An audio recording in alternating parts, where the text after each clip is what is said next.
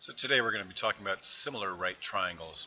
And specifically we're going to say if I have a right triangle and I were to drop an altitude, in other words, construct something that is exactly to the vertex here and yet perpendicular to the opposite side, I produce three triangles: baby bear, mama bear, and papa bear. And it turns out that all three of these triangles are, in fact, similar. How do I know that? Well, I don't know what angle measure this is. I don't want to choose a number because I want this to be specific for no case. I want it to be general. So let's say I just put a little squiggly mark in this angle, and that represents that angle. I know that if this is a right angle and this is a squiggly, that this angle will be complementary to that. They'll add up to 90 degrees to make this whole triangle add up to 180. And since in this little baby triangle I've got a right angle and the circle, my third angle is going to be forced, right? It's going to be whatever is complementary to the circle. Well, given what I drew in my first triangle, the squiggly and the circle are complementary, so squiggly is going to go there. Similarly, in my mama triangle, if my squiggly is here and my right angle is here, that angle has to be the measure of circle, so that circle and squiggly together make 90 degrees. If I then extrapolate this to say, I'm going to now draw these three right triangles, the large, the medium, and the small, and I'm going to orient them such that they're all oriented the same way, with a squiggly on top, the right angle off to the bottom left, and the circle in the right. I'm going to be able to create relationships among the sides. So to begin with, let's label this side A and this side B,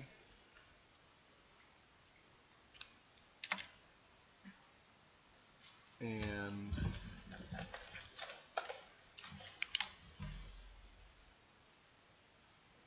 this whole side C. And then I also need to bring in some other little parts here. Let's call this H, because that's the altitude of the height. And we'll call this side Y.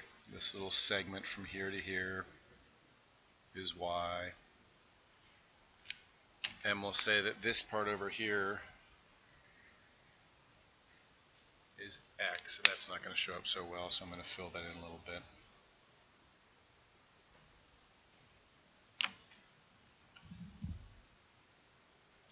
So what this gives me the ability to do is use these same letterings here. In other words, in the biggest triangle, I'm saying that the side opposite squiggly is B. The hypotenuse is C. And the side opposite the circle is A. Then I'm going to say my middle triangle, so this one here. I see that the side opposite circle is X.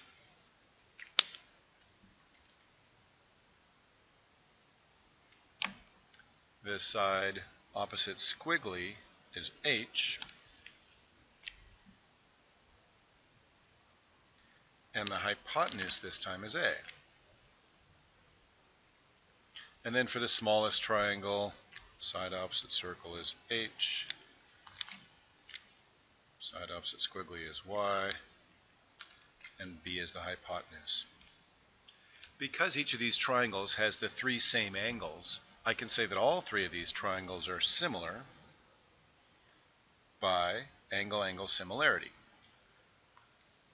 And of course that means that if they're similar, that I can create proportions of sides.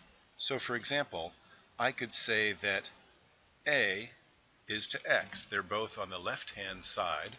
They're in corresponding locations for these two triangles. So A is to X as, and then I need to pick another pair of sides.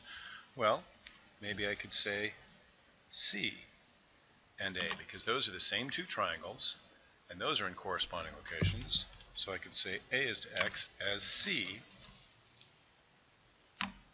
is to A. Now, why am I doing this? What's the point of all this? Well, what it gives me the ability to do is then use the cross products, or cross multiplication, to say that a squared is equal to c times x.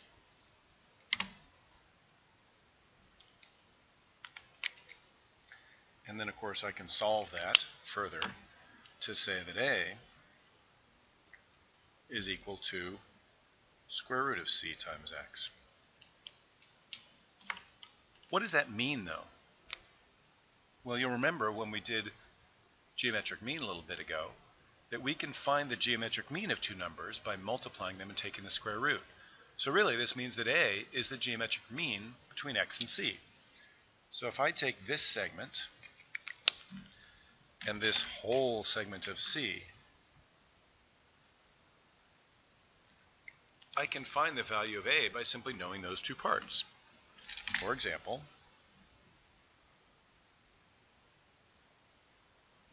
if I start with this scenario and I'm looking for a, and I know that this whole side is, for example, 25.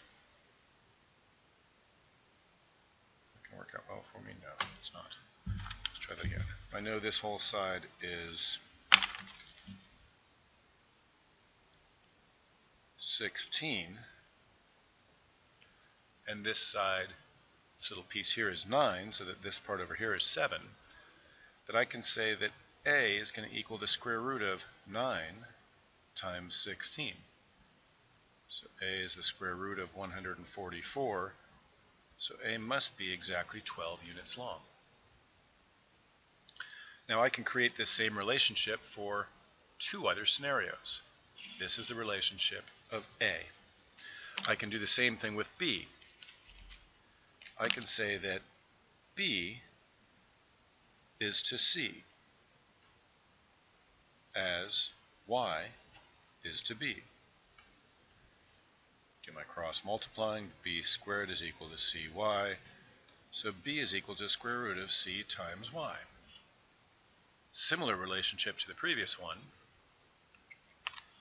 but this time what we're talking about is the right-hand side.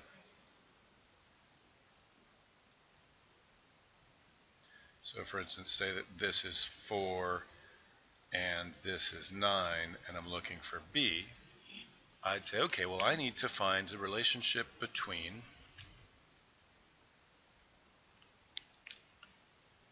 this side and this whole side. See, I'm going to change this. I'm going to say that that piece was 5. So if I want to find b, I need to find 4 is to this whole side, which would be 9. Therefore, b is equal to the square root of 4 times 9. B is equal to square root of 36. So b would be equal to 6 units in length. And the third scenario is I can find the relationships involving h. So I can say that h is to x as y is to h. Left side is to left side as bottom side is to bottom side. I can cross multiply and discover that h is the geometric mean between x and y, such that